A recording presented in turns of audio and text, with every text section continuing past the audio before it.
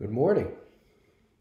I bring you greetings from Bozeman, Montana, where I'm recording from the basement of First Baptist Church of Bozeman. A good friend of mine from college is here as associate pastor, and so he's making this possible. My wife and I are in Bozeman because 9 years ago we came here on our honeymoon, and we've been back every year since. So we live in Denver, and I'm glad to be able to communicate with you from here. I want to tell you something that I did during the pandemic to deal with social isolation. Instead of having a lunch with a friend, at lunchtime I would sit down at a table, and if my wife wasn't busy, I would sit down by myself, and one of the things I started to do was browse YouTube. You know, it's amazing how YouTube seems to know what it is you might be interested in. So at one point, I could take a free blues guitar lesson, or I could see a summary of the news from the week before offered by Jonathan Capehart and David Brooks. But one series that really caught my attention was a series that had its title, What Life Was Like As. So through the miracle of technology, there in social isolation, I could learn what life was like as a Viking, or as a slave in Egypt, like our ancestors in faith were. But one thing that I really liked was that I could learn what life was like as a soldier in the Roman legion. Now, it would only be a 20-minute clip, but I got some sense of what life was like for people in another era, in another time. Now, for the life of me, I couldn't find a video that would show me what life was like as a Christ follower in the ancient city of Philippi. So we don't have a video, but we have a letter. It begins like this. Paul and Timothy, servants of Christ Jesus, to all the saints in Christ Jesus who are at Philippi, with the bishops and the deacons, grace to you and peace from God our Father and the Lord Jesus Christ. Now, there's no return address, but there is a clear destination. The city of Philippi. Now, if I had lived my life as a member of the Roman legion during those days, and I had done my term of service of 25 years fighting on behalf of the empire, Philippi might be my destination. For you see, there was a retirement community in that city, specifically for veterans who had served in the as a soldier in the imperial wars. It's understandable that a retirement community like that would be there because Philippi was the center of the imperial cult. At the top of that society was the Roman emperor, who was regarded as a god. The society underneath was tightly organized into a hierarchy of wealth and privilege. So a Roman soldier at that time would have a place of honor in that hierarchy, would be wealthy, and would enjoy privilege. He would be at home. He would enjoy the respect, since he had risked his life to preserve the Roman way of life, and indeed for what came to be known as a gospel of Rome. That is, the good news that Caesar and his legions and everyone who fought in one of those legions had brought law, order, peace, and prosperity to the whole world, and greater wealth to those who are worthy enough to be called citizens of Rome. Some even called Caesar not only God, but Son of God. They called him their Lord and Savior. Savior from the chaos that lay just beyond and out of reach of Roman control. Well, meanwhile, somewhere in the bowels of that empire sat a less than honorable citizen of Rome, imprisoned for his service to his Lord. Not an imperial Lord, but to his Lord Christ Jesus. He too was promoting a kind of society that had its own gospel.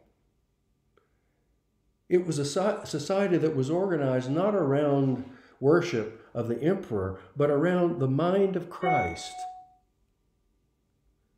It was called koinonia, which later came to be known as church.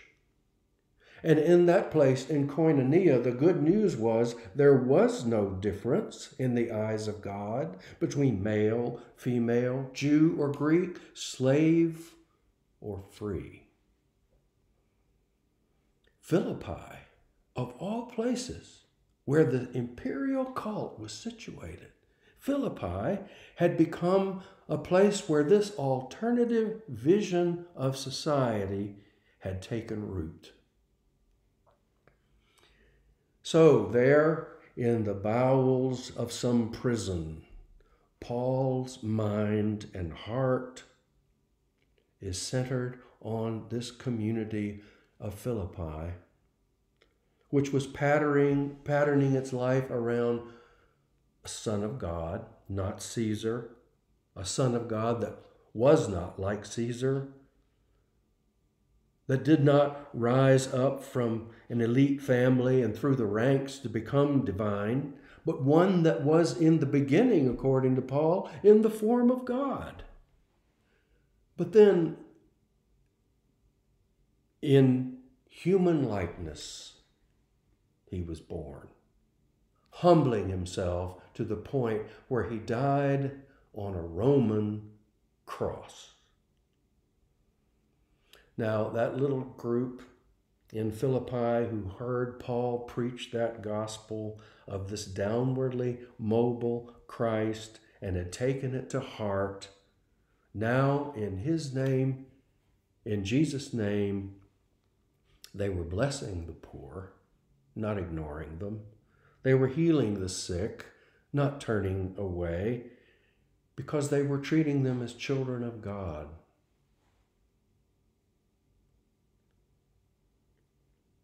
A community living out that kind of life is blessed. But sometimes the pressure of living out that kind of a life breaks open that community.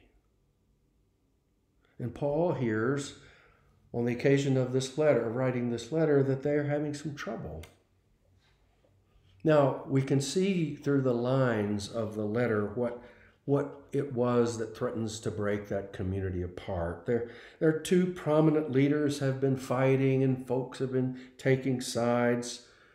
Some of Paul's enemies have come back into that little church, that little gathering at Philippi, and were saying that Paul's credentials were bogus. He wasn't one of them. He didn't know Jesus in the flesh. Therefore, he was not qualified to preach this good news that there was no difference between Jew or Greek, male or female, slave or free. But there was also evidence that in spite of all that, the same mind that was in Christ Jesus was in them still. Someone, according to the letter, was encouraging someone else.